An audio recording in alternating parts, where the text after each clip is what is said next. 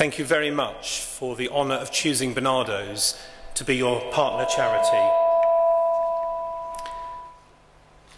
Thank you to BAPS for considering us, and we've had some very fruitful discussions this evening about ways that we can work together.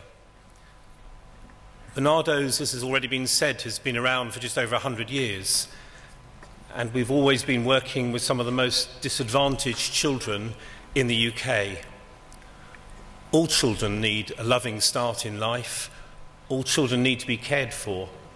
And just coming here this evening and seeing the work you do with your children and seeing how many children are here this evening in the temple makes me realise that's at the very heart of what you believe too.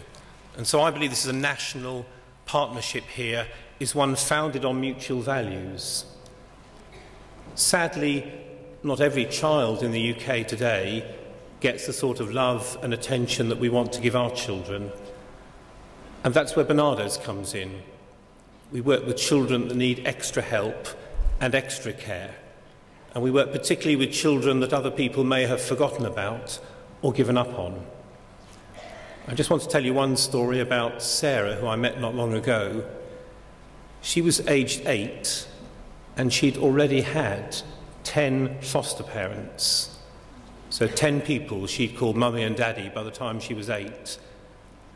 And she was a very challenging little girl who had some very disturbed behaviour, as you can imagine. And the local authority felt that the only place for her was perhaps in a secure home where she couldn't run away, but where she wouldn't be able to call anybody mummy or daddy. And that's where Barnardos came in. We worked with some very splendid volunteers and foster parents, supporting them and helping them provide her with a home. And she's now been there for 3 years and is making excellent progress.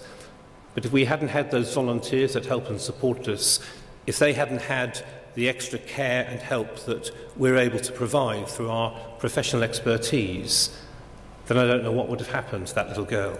I dread to think.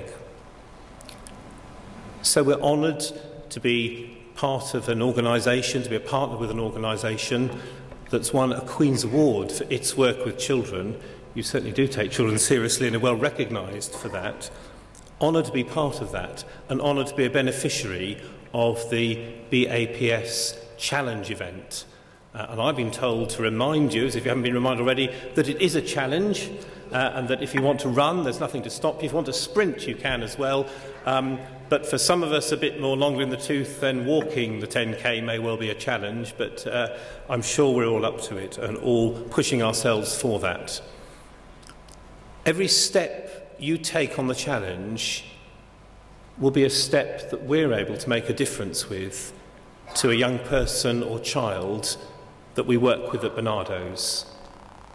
And it could be that the money that you raise will enable a child like Sarah to have a new step in her life. So when the going gets tough on the challenge, don't just remember your taskmasters here urging you on, but think of children like Sarah, children like your own children, who perhaps haven't got anybody to love and care for them, and think they'll be with you, cheering you on at the finishing line as well. So thank you for inviting us to be your partner. Thank you for agreeing to take part. Please do all you can that is legal to raise as much money as you can for the BAPS Charities and for Barnardos. And I look forward to seeing you and all your friends on the walk in April. Thank you very much.